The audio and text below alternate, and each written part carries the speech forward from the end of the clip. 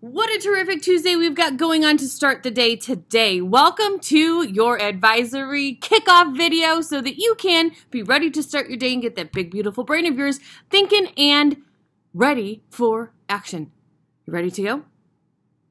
Go ahead and give yourself a little brain massage real quick. Get everything going.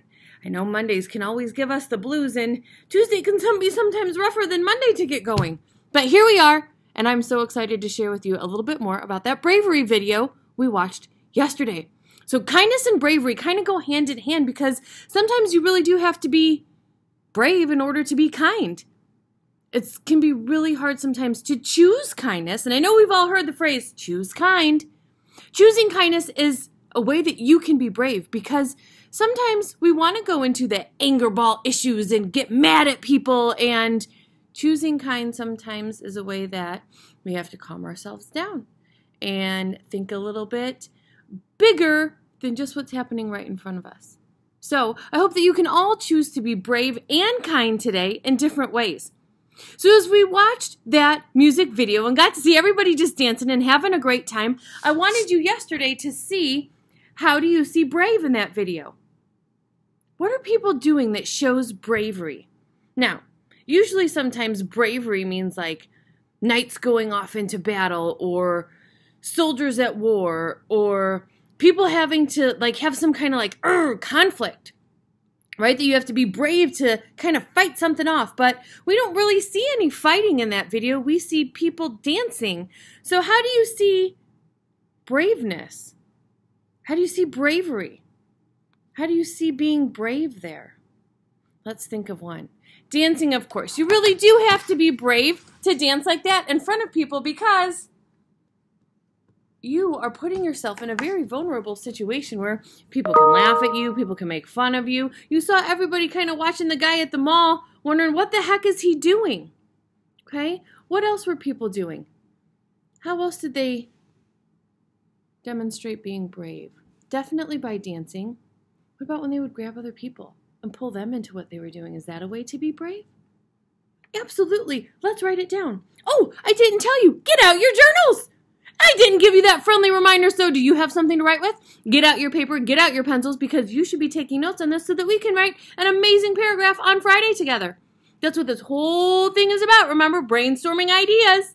Because you're a genius just like I'm a genius, and you're a champion just like I'm a champion, and I really want to show you how a champion genius can write really well, detailed paragraphs in an easy way. How about that? Did you know that writing isn't just fun, that writing's actually kind of easy too when you slow down your thoughts about what you're trying to capture and getting those details ready through a little brainstorm. Be brave and write with me. Got your journal? Awesome, here we go. So we talked about, how do you see bravery? People dancing. And then pulling people into what they're doing. You had to go up and invite a friend. I'm going to write that one down. Invite a friend. That's a way to be brave because people could be like, hey, crazy person, back off. So there's two right there. See if you can come up with one more on your own. And I'm adding this one today. What is being brave? So here we're talking about dancing. And I just talked about knights and soldiers going off into battle. And that's another way to be brave. I talked about kindness, choosing kindness. You have to be brave. So what is being brave to you? What does that mean? Is it dancing in the streets? Is it standing up for someone being bullied? Is it asking a teacher for help when you're really nervous? Is it... I stopped so you could start thinking. What is it? Take a minute and write down what your definition of being brave is, or what situation when you're brave. Anything that comes to mind about what is being brave. That's the beauty of a journal. You can write anything you want that fits in the topic. It's all about you being aware of your own ideas and that big metacognition process happening up here in that big, beautiful brain.